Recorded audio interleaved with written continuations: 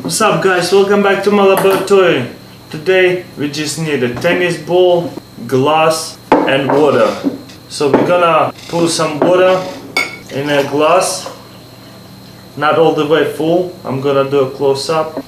You see how this balloon is floating and like stop on the side, doesn't stay in the middle. Even if I set it in the middle, it will float to the side. See, let's start again. Set in the middle, it floats to the side. Don't make sense, huh? Why does it float to the side? Tell me in comments. Why doesn't it stay in the middle?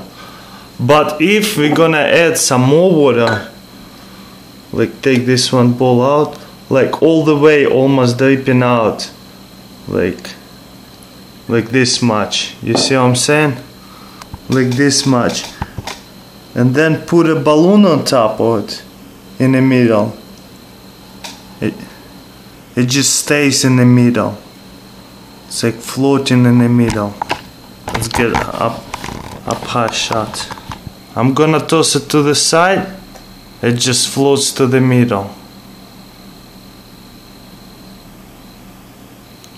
Can you guys explain me why? Why does that happen?